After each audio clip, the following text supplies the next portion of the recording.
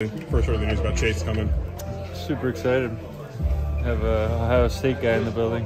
What does he bring? What is he going to bring to this defensive line? Speed off the edge, good length, playmaking ability, everything that he is as a player. I think people forget when you get injured, but he's really young and he's got a long career ahead, and I think we're lucky to have him.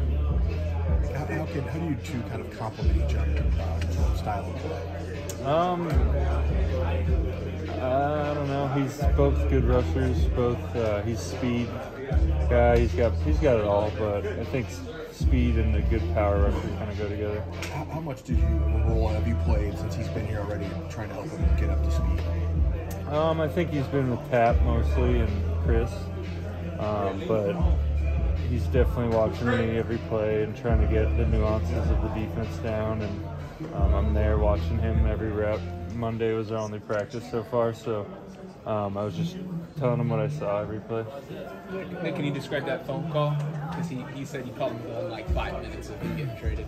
Yeah, George called me and let me know, and then I FaceTimed him right away. I was in here, and it was just shocking, honestly. We didn't ever expect to play together, and it's a little weird seeing him walking around this building. How often did you talk to him prior to this? I mean, obviously you're busy with your profession and your own team. You talked to him a lot prior? We kept in touch, but obviously we were both doing our own thing, and but we were really close at Ohio State, and it's good to have him back. Is there a specific memory that you have from Ohio State that sticks out with Chase? I think just the year where I got ended early with my groin. We were just dominating together, which was a lot of fun. Did you guys have any conversations when you went back-to-back defensive rookie of the year about that when you came? Yeah, I'm sure we did. That's all. Kyle said in watching the Bengals game, just collectively the team looked tired and slow. That's something I don't know if he's ever said about this team.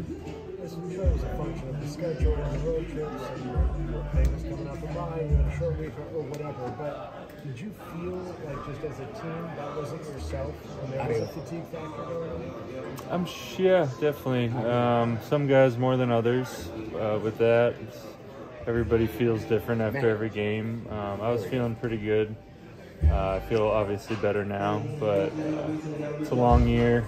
You're going to be beat up. You got to play to your standard every week.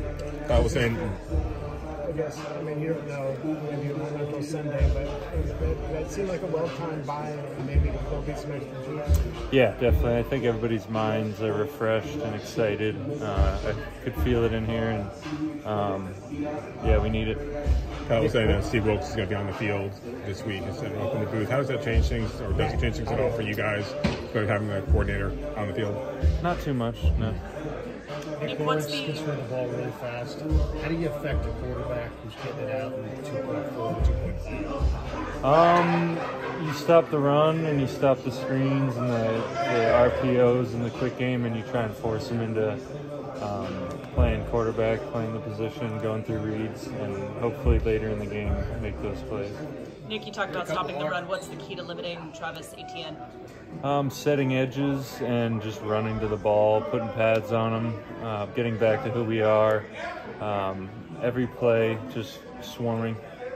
What's the best thing you did on your bye week? You saw Brock was on a tractor and Iowa guys were all over the place. What did you, anything fun? I don't even know if I want to tell you guys, but Okay. I don't trust people.